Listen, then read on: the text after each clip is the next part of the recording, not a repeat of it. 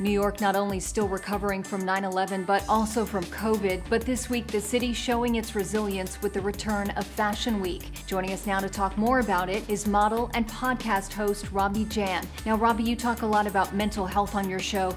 How important is it for New York to get back to business? I think the idea that things are going to open again is incredibly exciting, and the city can get back to what it once was, and people can see their friends and their families and be safe about it as well. So I think it's really, really exciting. You're also a style expert, so what are you most looking forward to about Fashion Week? I think it's going to be really incredible Fashion Week because, as you know, there's been a huge shift within the fashion space over the last 2 years. A big part of that is actually due to quarantine, and instead of wearing slim-fitting, tight, business-like attire that was in trend a couple of years ago, we've kind of navigated more towards wearing loose-fitting, comfier clothing. People are going outside more in athleisure wear and comfy wear. So it's going to be incredibly interesting to see, is that something that brands kind of bring into their new trends, or are we going to kind of navigate back to what the trends once were? And Robbi, where can our viewers connect with you if they want to learn more? Well, I'm actually going to be vlogging all of New York Fashion Week this year. So if you do want to see how the brands are going to tailor their new trends and what's going on in the runways, I'm actually going to be vlogging all of it over on my YouTube, and I'll also be documenting it on my Instagram,